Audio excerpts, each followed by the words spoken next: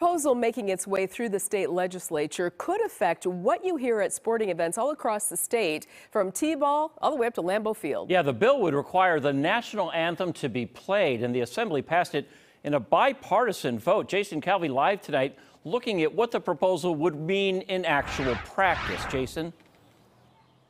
Well, it would apply, as you said, from the little leagues all the way up to the big leagues. It says that any venue that used in its construction or in its maintenance government money, this bill would apply to them. Before a sporting event could take place, they'd have to play the national anthem.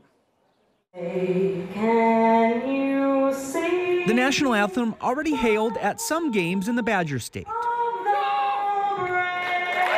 Like North Central Little League's all-star matchups. I think they really enjoy it. I mean, it's great seeing the kids lining up, facing the flag, all the families.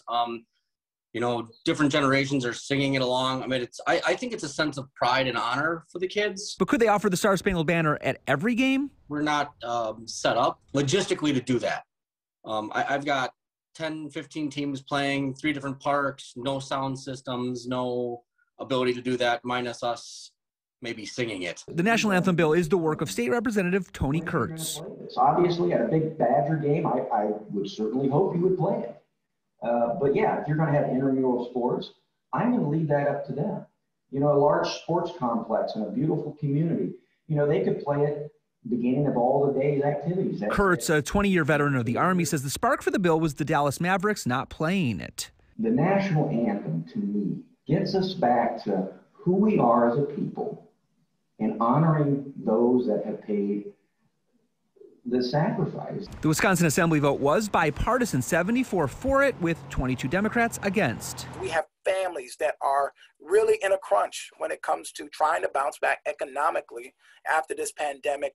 To focus on this is really frivolous.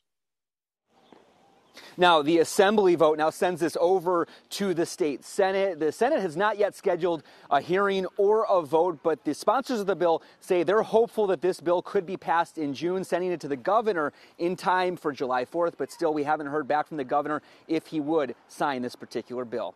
We're live in Milwaukee. Jason Calvi, Fox 6 News. All right, Jason, thanks.